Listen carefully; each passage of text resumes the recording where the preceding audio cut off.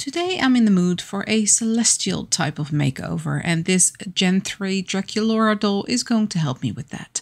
Let's get started. Hello and welcome to Dolls Unbox, where I unbox dolls and also do makeovers. This is my second ever doll makeover and Gen 3, because why not? I have a lot of Gen 1 dolls, but I thought I would use Draculaura Gen 3 for this doll makeover. First of all, I have to start with removing her hair and her makeup. And to remove the hair, I am going to dunk her in some water. I have to say the plugs of the Gen 3 dolls are really stuck. It's like the hair is burned inside the head. I can't quite explain it, but it has these very tough nibs at the end that are inside the head that keep the hair from falling out. You can also use a screwdriver, but I found that this rounded end of my tweezers are very good at removing the hair from the scalp when it's hot and warmed up from the water. Time to remove the makeup. I start with a Q-tip. I don't know why. I should have just used a cotton bud, but here we go. Let's remove the makeup. This doll was quite the journey to work on. So she was meant to be something completely different. I wanted to make this Draculaura into a porcelain doll, a white porcelain doll with blue painting on her body. And I will still do this at some point, but not with this doll and not with a pink doll. I will just pick a white doll, and I have a few in mind for that. This is why there is orange hair to start with, but she doesn't keep her orange hair. I will chop that off in not too long from now. And also white hair and blue. So the blue and white will go nicely with the pink, but she was going to be white in the end. So I tried my best with chalk pastels and Mr. Super Clear and chalk pastels and Mr. Super Clear. But after 5 layers I gave up. And she was just going to be a very pale pink doll. So here you can see me going ahead with the rooting of her orange hair and all the other colors as well. And this orange, I have no idea where it actually came from, because I bought a lot of dolls and this orange hair came in that lot. So I tested it beforehand and it was okay with hot water and hot products, so that was all fine. And the white and the blue, my lovely friend Marjorie from Unbridled Artistry has sent these colors to me, and they are from Custom Doll Hair on Etsy here in Western Australia. Of course, filling up the neck hole with Fabri-Tac glue and swishing that around with a Q-tip. As this doll was going to be nude, or mostly nude, I had to sand off her underpants and all the other markings that are on her body, like the left and right arm and leg and all that kind of stuff. So with a Dremel, I just try and sand off as much as I can and try to sand it with a sanding block as well by hand. And you can see it's all off here, and she is ready for all the pastels that I'm going to throw at her. I try, and yeah, it does not really work out the way I wanted to, but that's okay. You know, it's a learning curve. It's only my second doll, and yeah, you try and you live and you learn, I suppose. So she's very pale now, but we're going to change it up because I'm going to replace the orange with this purple. So I have to go back and take all the pins out, take her hair out of the wrap, cut off the orange hair and plug it with the purple. My husband got me this purple hair from, I think it was from AliExpress. However, it is meant for BJD dolls and it's really lovely hair. It's super soft and basically the same quality as the other two that I'm using, and also heat resistant. So I'm repainting this orange. I took the orange off, but it left a stain because it's Vallejo model paints. They're really good for these doll paintings, and because they're kind of flexible and they kind of stay in place when you're rerouting. So a dark color base and then rerouting it with that light purple. So this completely changes up the entire look for this doll, and I had to rethink on what I was going to do with her. I have decided on making her a Dreamweaver, and let me tell you a little bit of a backstory behind this idea. Selena wasn't born under a moon, she was woven from it. For as long as anyone in the Twilight Realm can recall, she has existed as a Dreamweaver, an ethereal being with the skin like the first blush of dawn and hair that mirrors the moonlit sky. Unlike her kin who use starlight to weave dreamscapes, Selena possesses a unique talent. From the shimmering threads of moonlight itself, she can conjure a special dream thread. This isn't your average dream stuff, it shimmers with an otherworldly glow and holds the power to not just create fantastical landscapes, but to weave emotions and experiences directly into the dreaming mind. Imagine a young girl plagued by nightmares. Selena, with a gentle touch, weaves a dream of a luminous butterfly, its wings tracing constellations that soothe anxieties and replace fear with wonder. Or perhaps a weary traveler lost in a desolate landscape might find themselves running through fields of dream thread flowers, each bloom bursting with renewed energy and a sense of direction. Selena's gift isn't about creating whimsical dreamscapes. It's about using dreams to heal, inspire, and empower.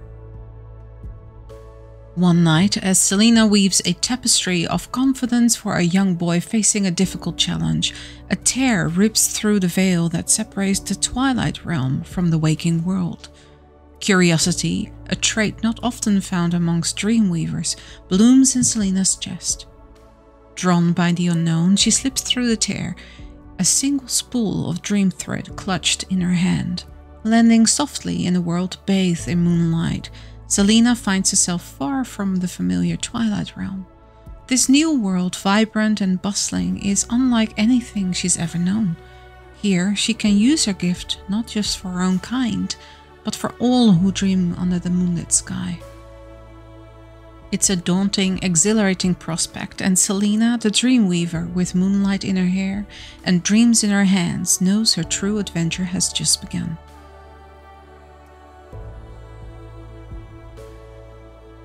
I hope you like this little story and background behind this doll. I think I will do this more often for the dolls to come in the future, because it's fun to make this thing up. Anyway, let's get back into what I'm creating here. I have done most of the makeup, and you can see there's yellow in the inner corners of her eyes. And whilst this is a really cool contrast with the purple and the magenta, I remove it in the end because she actually looks like she's very sleep deprived, and this might be a good look for this doll, but it's not what I was going for. Just adding some highlights around the mouth, the chin and the nose, and then I'm going to move on to creating her eyes. Video might jump around a little bit because I tried very hard to concentrate on what I was doing here with the eyes. I wanted them to look right. And this sculpt, I have to say, is very good if you want to give it all very hooded eyelids. Very nice sculpt for that type of doll. So that's what I try to achieve with the dark purple makeup.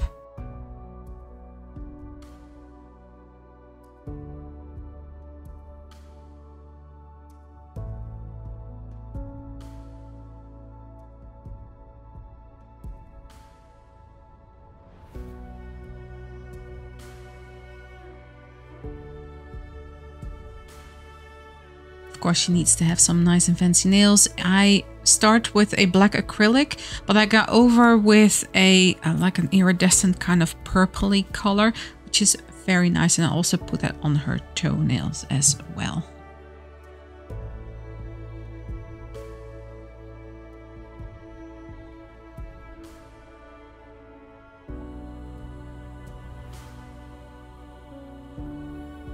Now, I'm not a seamstress. Let's just admit it. I'm not, but I'm trying. So from this, what is it, sari silk, and it changes color. It's like a purpley pink magenta-y kind of color like I did with the eyes. And then I found this fabric in my stash, which was just perfect. So I started with the top, and then I gathered the top that goes around her neck there, and I wanted to add something extra.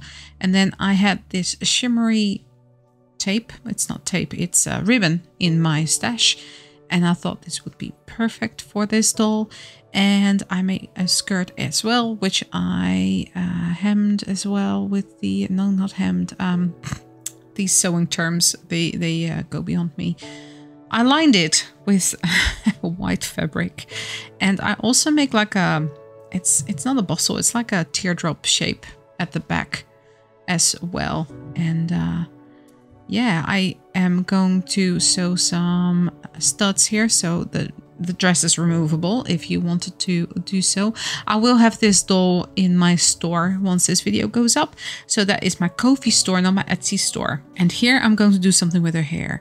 So this is where it's still wet, but I gave her a boil wash, and oh my goodness, that is so scary to do that on a just newly made doll. It gives anxiety. Here I am crocheting a shawl that is not going to be with the doll. However, I did make it for this doll, and I just thought it didn't really go with her outfit. So this shawl and other ones are available in my Ko-fi store as well if you wanted one for your doll. They're all handmade. And with the shimmery paint, I add some veins coming from her feet. Also like a little bit like moonlight strands, and just going up her calves there. And I also add some to her face in that same luminescent kind of color. It's like purpley, it's acrylic paint, so it will stay on there forever.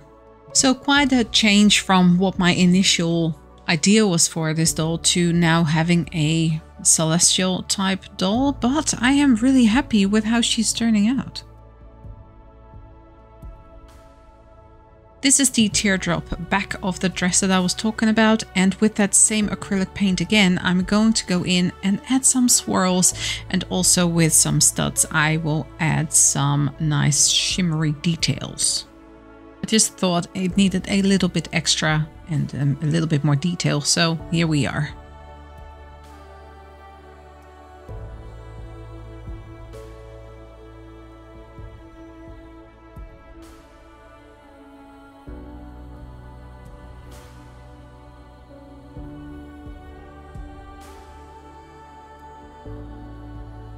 And also adding some of those rhinestones to the front of the dress.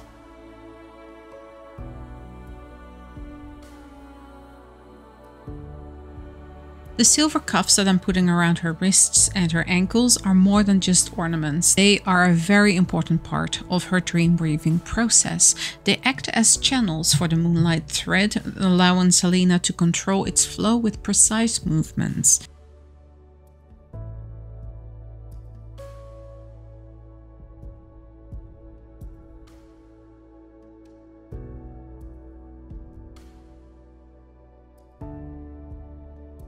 Onto her hair. I found it very difficult to come up with what to do with her hair. I mean, she looks nice with her hair down, and I suppose the person that receives her can always decide to do that. This hair can be styled, there's no product in it. I decided not to do that at all. So I suppose I kind of went for an elvish half updo with multiple ways of it being bound back, and also some braids at the side. So you will see that me do that in just a second. I braid that blue part, and then I braid the white part on the right hand side and bind that back as well, and then a third bind back, and then I put some silver elements in there too, and some chains. So you'll see me go back and forth a little bit with where the doll sits and what I'm doing with the hair. That is because she kept moving around, and I need to learn to do the hair before I pop the head back onto the body, so I can just put it on a stake and do it like that.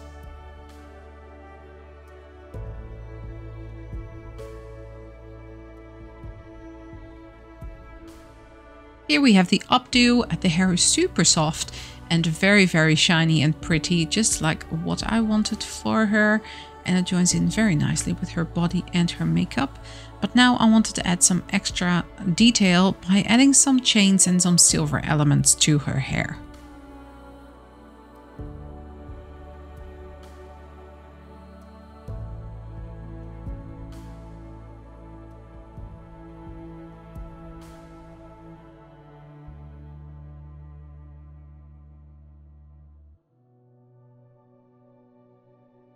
Chains are very fiddly to put in, so I first put some jump rings in her hair and then I add the chain on the side there, just like so, and then with 2 pliers I close the rings and then you add the chain like that, and it worked out. It was a bit fiddly, and just if you ever attempt it, just take your time for that.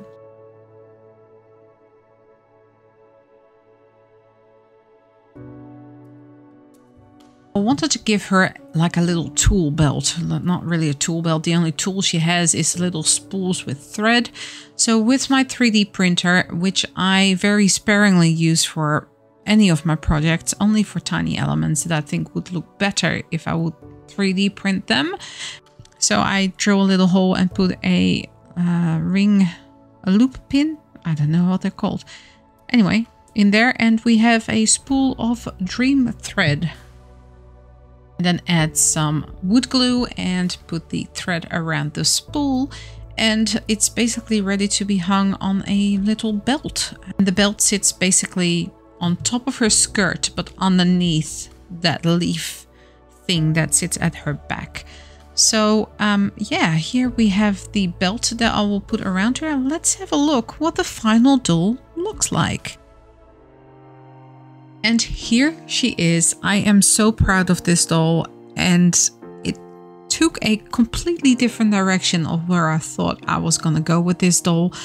But I'm happy it did, because I made something from my own imagination without any images beforehand, because I like to have a plan before I start a doll. Anyway, here she is, Selena Dreamweaver, and she's available in my Ko-fi shop if you are interested in purchasing her, giving her a new home. And she comes with her spools of thread, of course.